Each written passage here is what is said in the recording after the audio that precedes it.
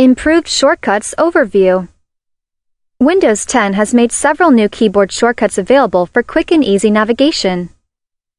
To snap a window, use the Windows and left, right, up, and down keys.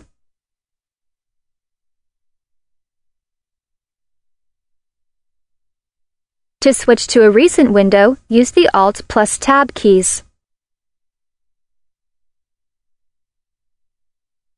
To open Task View, use the Windows plus Tab keys. To create a new virtual desktop, use the Windows key plus Control plus D keys.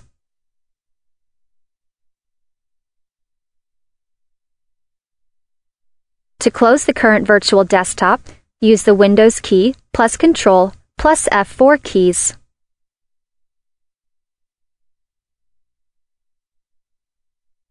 To switch between virtual desktops, use the Windows key plus Control plus left or right keys.